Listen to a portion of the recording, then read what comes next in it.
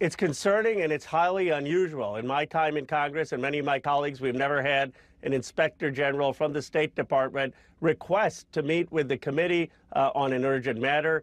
We don't know what he's going to present. It could be concerns about allowing State Department officials to testify to Congress.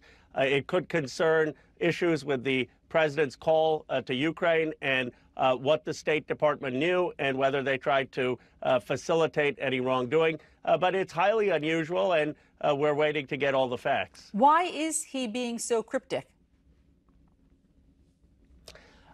I think he may fear retaliation. I mean, it's unusual that you have the Secretary of State blocking career officials from testifying. And we already know that Secretary Pompeo is under investigation by the IG for political bias. There are accusations that he's pushed out State Department officials for political issues. So he's coming to Congress because he obviously doesn't have the confidence of his own Secretary of State.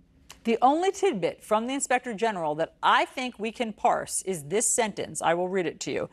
He says, the Inspector General said the reason for the briefing was the office had obtained documents from acting legal advisor in the State Department.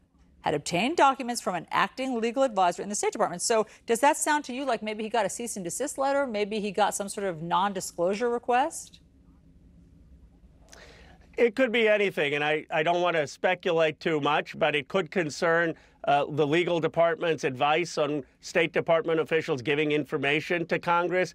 It could concern what the State Department's involvement was with Rudy Giuliani. It could concern why some of these people, like Ambassador Volker, were removed and what the motives were. So who knows what it is, but the fact that he's coming urgently while we're on recess suggests that it is something serious. Secretary